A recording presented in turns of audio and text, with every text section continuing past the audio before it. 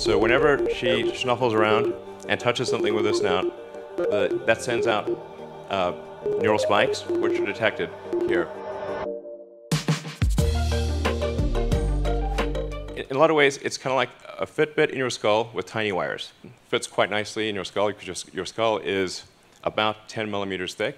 The link procedure, the installation of a link, done in under an hour. So you can basically go in the morning and leave the hospital in the afternoon. They're on a treadmill. It's a funny concept, really.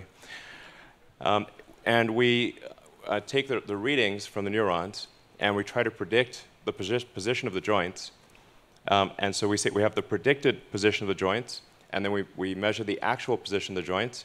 You can see that they're almost exactly aligned. So we're able, with a wireless neural implant, to actually predict the position of all of the limbs in the pig's body with very high accuracy.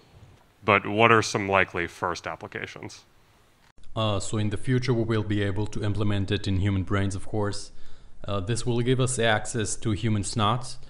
We will then take this information and send it in a smart way to integrate with your Tesla.